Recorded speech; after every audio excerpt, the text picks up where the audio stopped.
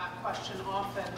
You know, will blended learning serve students of all ranges? And one thing we've found is that the teacher in the room still is the most critical part of the blended learning classroom, or of the blended learning class.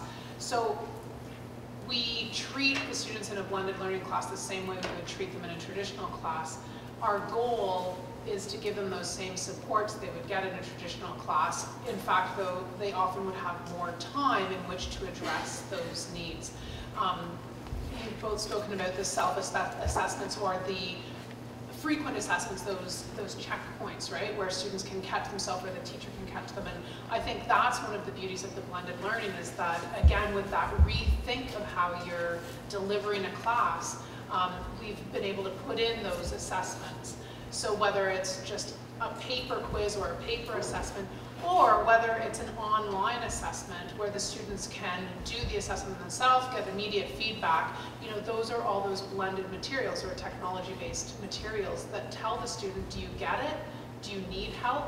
The teacher sees the results. They can then intervene with the student, whether it was an online quiz or just a paper assessment, or whether it's two students talking through a concept and a teacher coming by and interacting with the students. So those are all the types of assessments that can happen. We also often get the question, you know, if a student needs a lot of support, will they get that support within a blended learning classroom? What if they don't learn well from videos? That sort of question. And those are all valid questions because our students learn in many different ways.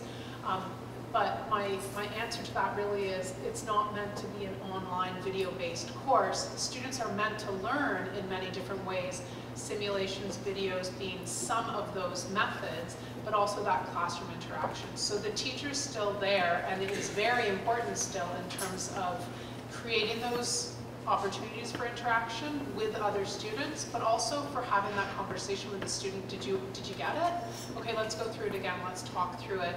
You know, reteaching it in a different way. Referring a student to a video so maybe they can work through it a little more slowly or a little more quickly, things like that, but really using all the tools to their advantage, as well as helping the students navigate, maybe breaking things down into smaller steps, taking the outline for one class and saying, I want you to be done this in the next 10 minutes. I want you to be done this next step in the next 15 minutes. So all those tactics are still important. I was thinking it's not so much, I think, the kind of student, as I think that blended courses, at least in our context, call upon certain skills, and some students will have those and some will have them in, you know, to a lesser degree. And in particular, thinking back to something that Heather said about making sure the student understands the path between all those different components that it can make up a blended course. I think that's one of the biggest challenges for students. It's actually, in our context, I think it's time management.